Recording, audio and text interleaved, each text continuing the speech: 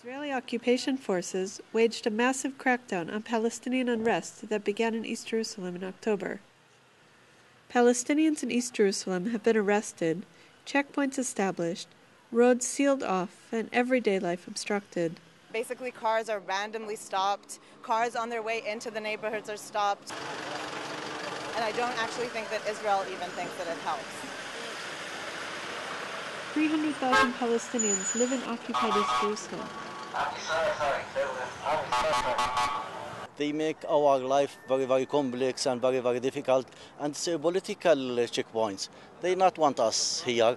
In the East Jerusalem neighborhood of A-Tur, children fear going to school because of a permanent Israeli police presence in front of a school.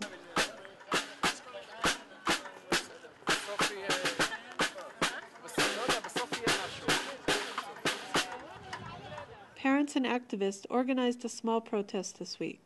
We're demonstrating here because for the past few weeks, Israel has basically put up roadblocks all around the neighborhoods of East Jerusalem. They say that this is to do with the security situation and that it's meant to help protect Israelis. But in reality, we think that this is only done basically to make Palestinians' lives miserable.